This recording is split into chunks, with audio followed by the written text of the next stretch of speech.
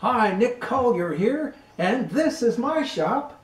Come join me. We'll have some fun. Nick Collier here again, and we've got a pretty interesting little job here.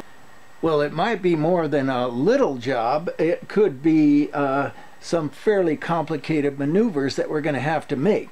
But in stature, it is fairly small. Let me get the bolts out of here. Basically, we're going to take and replace this piece here. Now, the complicated part is not so much replacing it, because we're going to get a piece of plate steel and weld a shaft to it, and you know, it's pretty straightforward. But the complicated part is it's got to go in that spline. And I don't know if you can see that from there, but probably you can. So we have to figure out the spline sizes and see how we're going to actually cut that spline. And the whole thing is going to be in, I'm not sure, either 4140 or, well, probably 4140, because you don't have to normalize the metal. First thing out, we're going to figure out what the spline is, because I may have to buy a cutter to fit the spline. So hang in there, we're going to have some fun. Well, I kind of forgot to mention this guy is building a car for Bonneville. Now, it isn't one of your 400-mile-an-hour cars, because, you know, those guys are on a whole different class, but this guy travels a lot slower with a 3-cylinder engine. And so I'm making this spline for him, and we're gonna just go from there. We've got a little bit of modeling clay that we're gonna jam into that hole and see if we can get some kind of a mold that will give us more of an idea of what this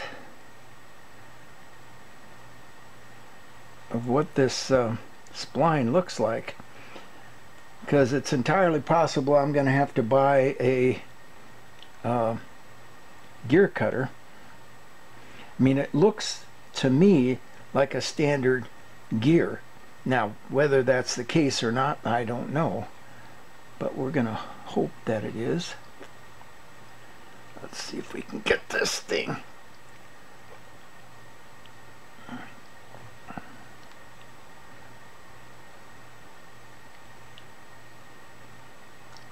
That looks pretty good. Not quite ready to slide in there, though.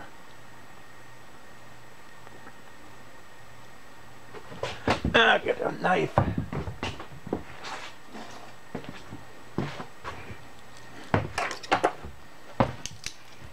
Hey, if you've been following along the bullet roach clips, they're pretty much hanging around. Every once in a while I'll run across one or two. I put them on a key ring or something like that.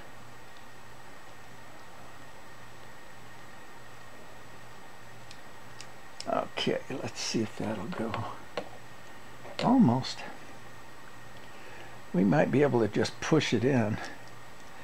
But the first thing we want to do is get rid of excess so we don't get caught in there. That should do it. Okay, let's just see if we can kind of slide it in.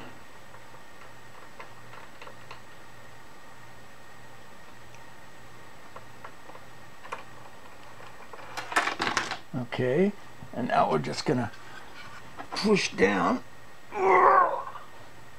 and hopefully we get a nice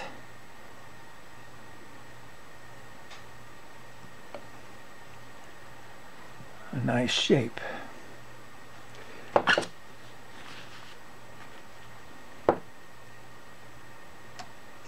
pretty good. Oh yeah, it's real good in here. Alright, that's going to be it. So let's just take and cut this part off.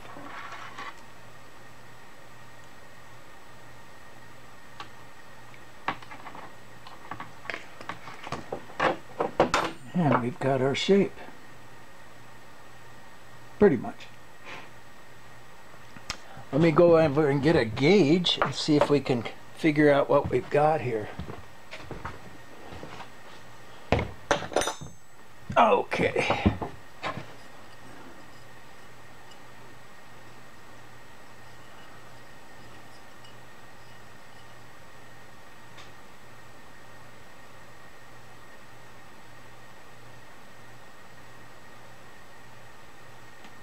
That looks pretty close.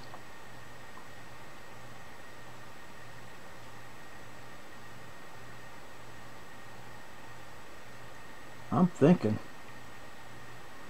it's a 16.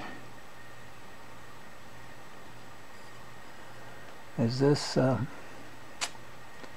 that's at 20 degrees, and this is probably smaller than 20. I'm thinking 16 is it. Let's see what it looks like. I might have a 16. I'll be back. Okay, so it turns out that the splines are 16 splines, which is great because it's divided by 360 is 22.5 degrees, which means I can use the super spacer. Yeah. So I don't have to do a bunch of setup, which is great. But I'm still going to do a test run first. I've got a piece of center ground rod that I use for my testing. We're going to put it in the chuck and see how close we are to something usable. But this chuck is adjustable too, so that shouldn't be a problem. All right, we got that. We're going to take that bit out.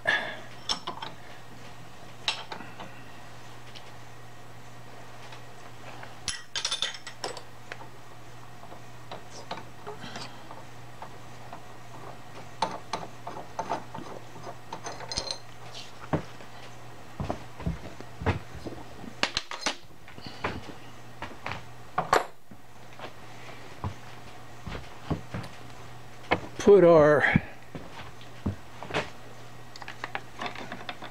indicator in place.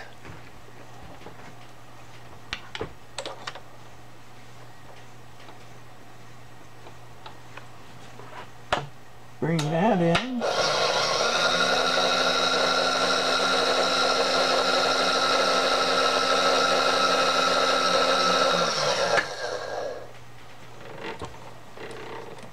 Bring it down till we get center on the shaft. And that looks like center right about there.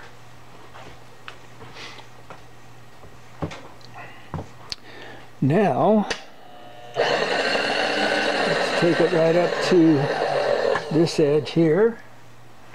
Bring it around to 0.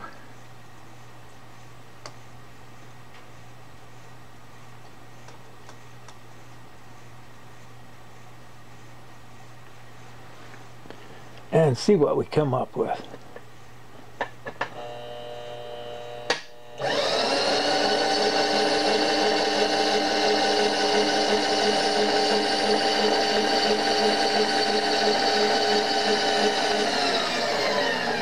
Well, I'd say in about a foot, we're off by not even a tenth. So that's good that way. Let's take it up and do it from the top.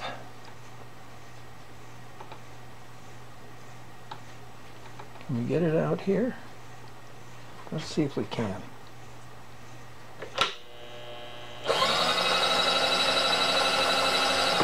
Now we're going to hit the camera.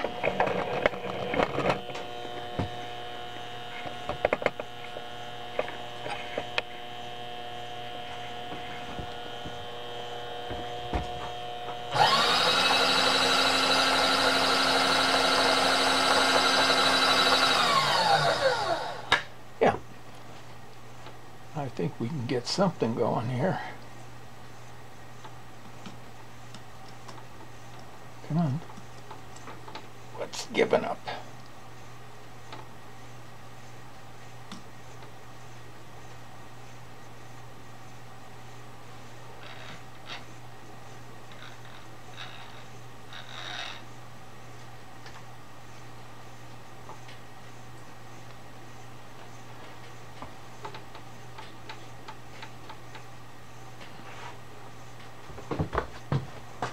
I'll tell you, I've grown to despise these cheap little indicator holders,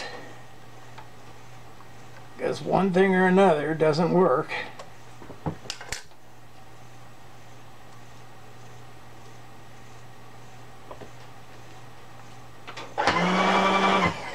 Okay, that's good.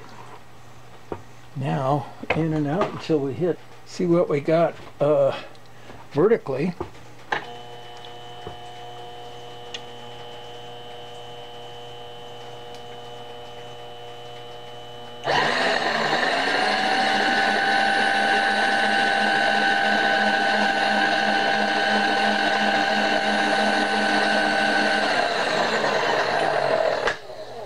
Well, it's within 2, but it also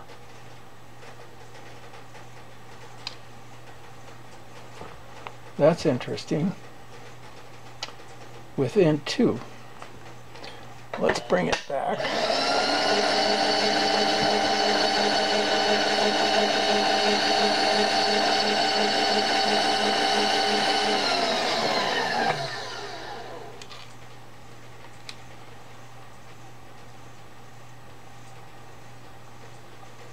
Let's do it again here. Take it over to 0. And really run it officially.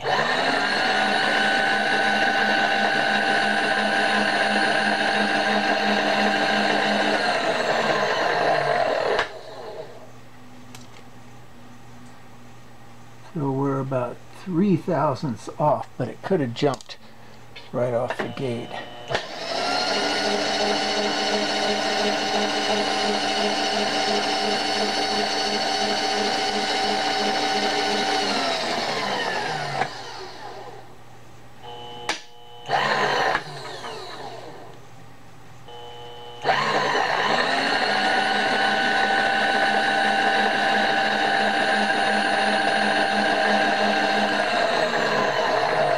Now that's definitely out by 3. So that probably means that the radius is okay out. Well, you know, I was gonna do it this other way. It was kind of a fake it way, and I thought, you know, why not do it correctly? What a novel concept. Well, you know, it's going to take a whole lot more steps, and I'm going to be in territory I have no idea what I'm doing. If I make it, you're going to see this video. If I fail, probably this video goes out the window. But we're going to try to make a cutter for, well, it would be for gears, but in this case it's for a spline, and a spline that looks very much like a gear. So let's go down to the paperwork and see what we've got and see what we can come up with. And what I had planned on doing, and he was totally fine with this.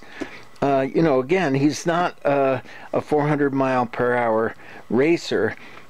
He's more in the smaller divisions, or the less speedy divisions, so he wasn't real concerned with that. And my intention was to come in and cut with a saw blade, cut this section here out. Let me get something I can point with.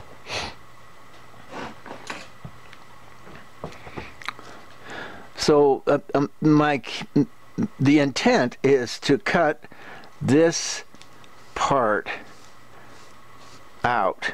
This needs to be, well, actually, no, the other way that I was going to do it, which was with the saw blade, is to come down with that straight angle and cut that, and then cut this, and then come straight in with a saw blade that's 50 thousandths wide and cut that little flat at the bottom. And you can see that looks very much like a gear. But I'm, you know, thinking about it, and I get to the point to where I'm really thinking about cutting that, and I'm thinking, well, okay, so how about if we come in, and I'm gonna just take a pen here, we come in and we make a bit that goes off in this direction, and this is our mill bit, right? Not right. See, I'm confused. This will be the lathe bit, and it will go in. No, this is the finished mill bit or gear cutter, and I cut myself a piece of blank here, and I went back into my exotic metal stash, and I have no idea what this stuff is, but later on I'm going to show you the scrap that comes off of this, and this stuff is hard ass stuff. I mean, I burned a drill bit out just trying to drill a hole through this, you know, I could only use inserts in order to cut it, so it's some pretty hard stuff to start with. And this will be our gear cutter. And so what I have to do is I need to end up with, on the gear cutter, this shape, right? This is a little fuzzy, so I came back in and I took some much more careful photos, and I ended up with a pretty good representation of what I want. Now, I'm noticing that it comes in so close. Let's get you centered here. Whoops, not that centered. There we go. Boy, it's still moving. Okay. The camera came in so close that it measured. I mean, we've got a really nice arc right here, and I'll be able to take a measurement from it. But this side here is worn, and you can see that there's it's a little jumpy, and the same on this side, a little jumpy.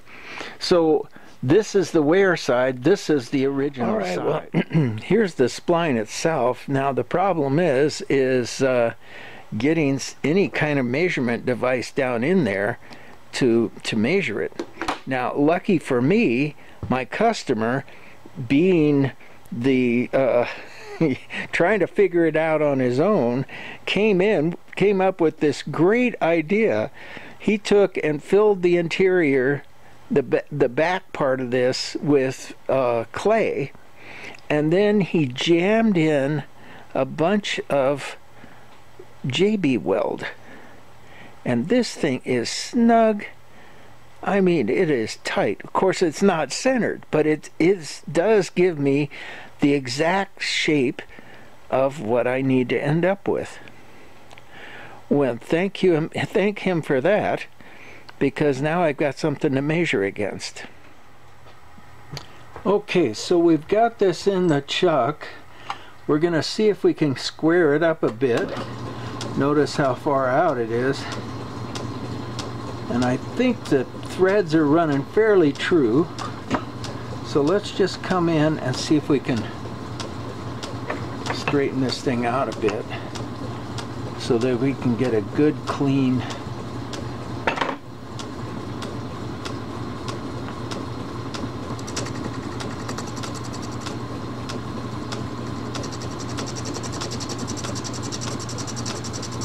running surface at the front of those threads, or of those teeth.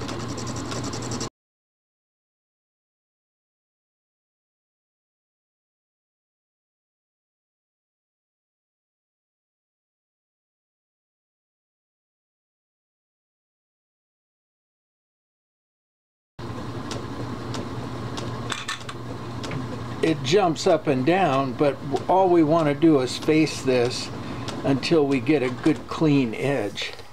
I'm going to tighten it up a little bit more.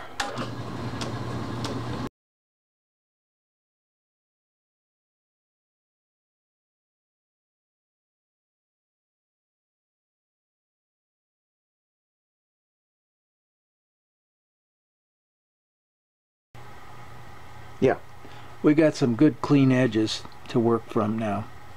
All right, we'll go back over there and take some. Well, I forgot to turn the camera on. We've got this thing about half cut.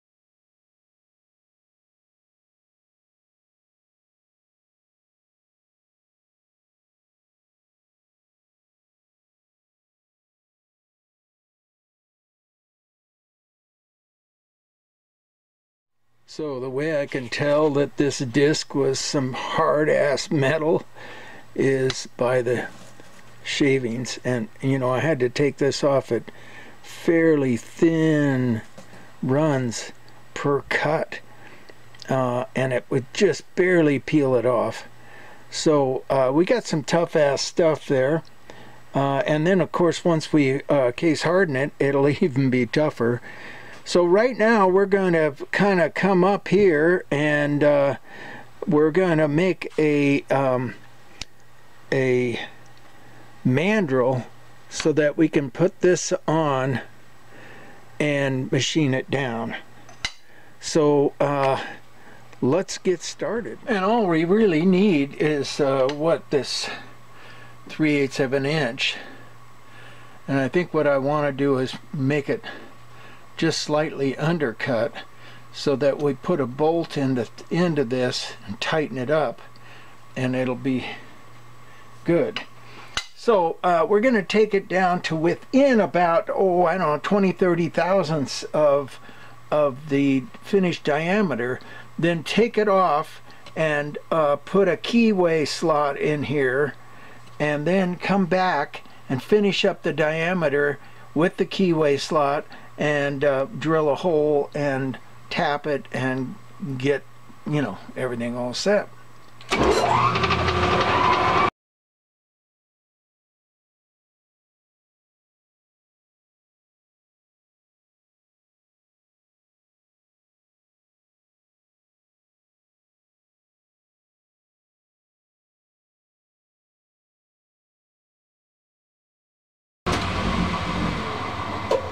All right, we're down to 140 thousandths. That's pretty good.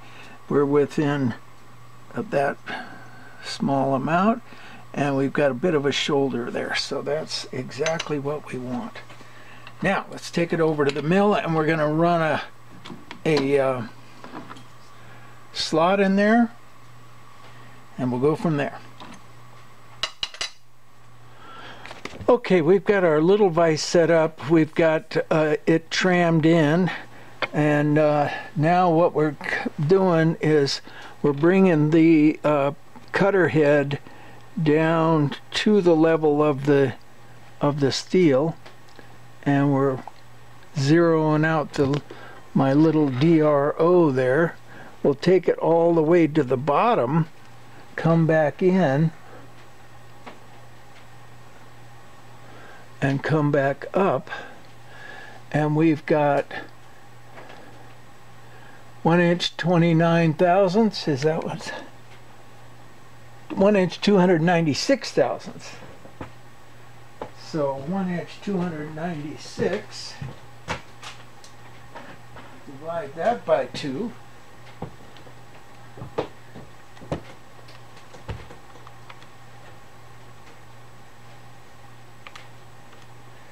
$648.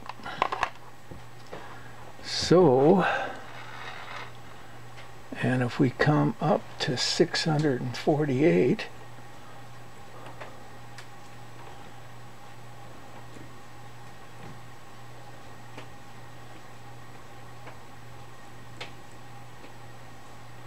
$647.5 I can live with, and that's hitting dead center.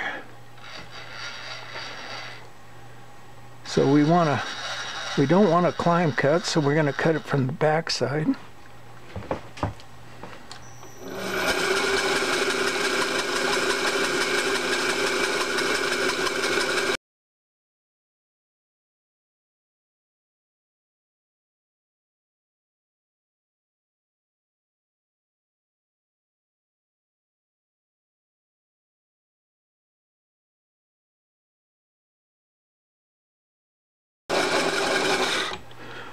All right, let's see what that looks like depth-wise.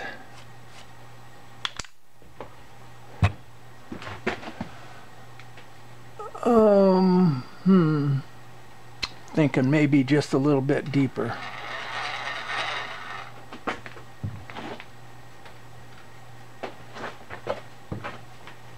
Let's try it again.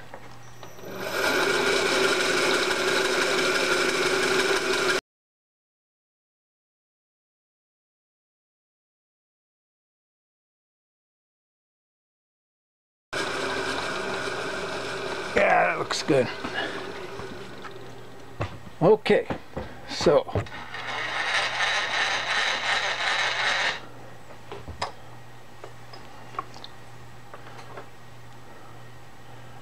nice.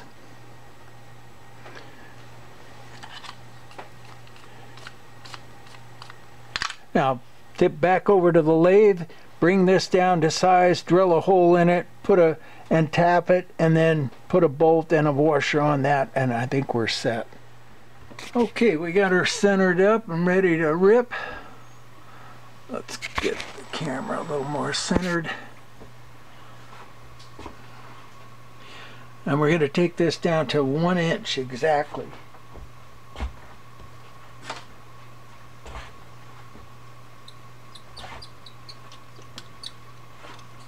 And I know we had a good 40 thousandths or so. Well, we can't even measure it. Okay.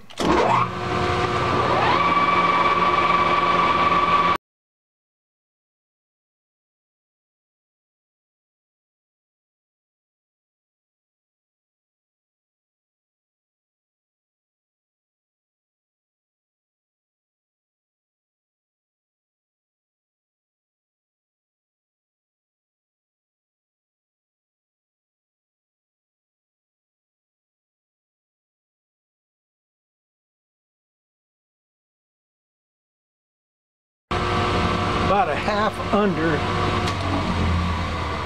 half under size. So I think we're going to be just about right. Let me go.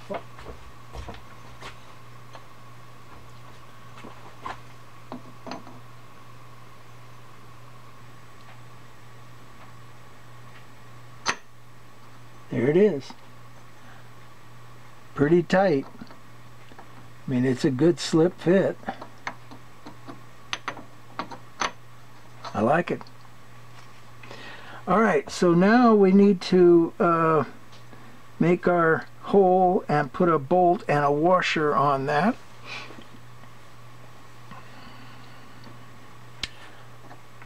Let's get ourselves a bolt first. Alright, we're going to put a hole in that and drill it out to number 7 and then tap it.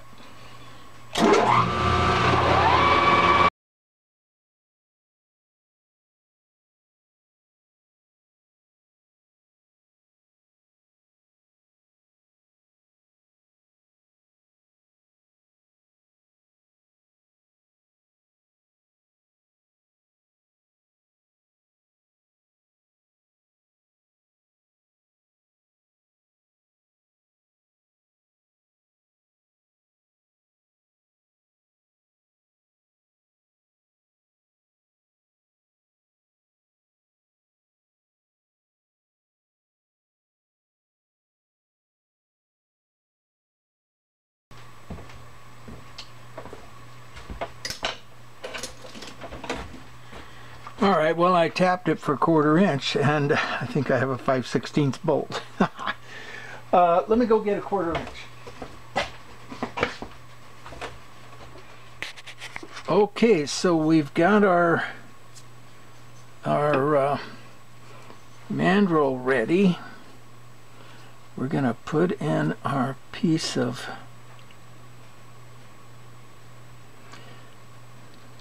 almost. Okay, looks like we're sitting just a bit long.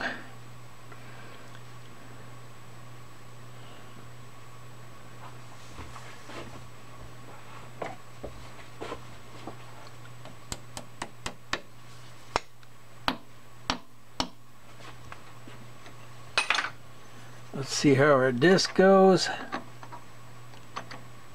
Beautiful. And this can just tap in just a little bit more. Perfect. Alright, we've got this, and we've got our screw.